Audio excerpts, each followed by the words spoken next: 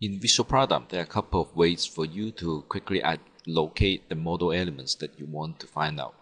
For example, if I want to find a model element, a task in the current diagram, the regular inspection access process, I can simply press Ctrl and hit the J key, and you can see there's a jump dialog showing up.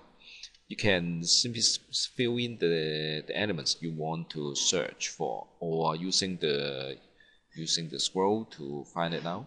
Let's say we want to find out a task, something like a copy. Okay, I just type in the mail, and then you can see the task is coming up automatically.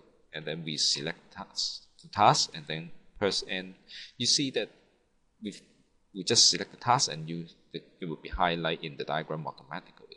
And hit Enter, and it will jump to the selection. Let's try another one. For example, we go to the confirm inspection with client, and you can see it is automatically highlighted, and like this. So this is within the current diagram. If I want to find something that is in another diagram, I can use the Ctrl Shift and J. This also triggers the jump to dialog, but this time the scope will be within the entire project. Say we want to find another task. Print something. Okay, print a copy of the inspection report to client. You can see now the highlight is not showing up in here because we are on the access process diagram, where the task we selected is on the to be processed, which is another diagram.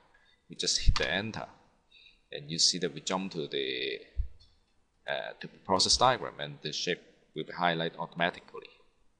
And you can also trigger the jump by going to the edit and the jump menu.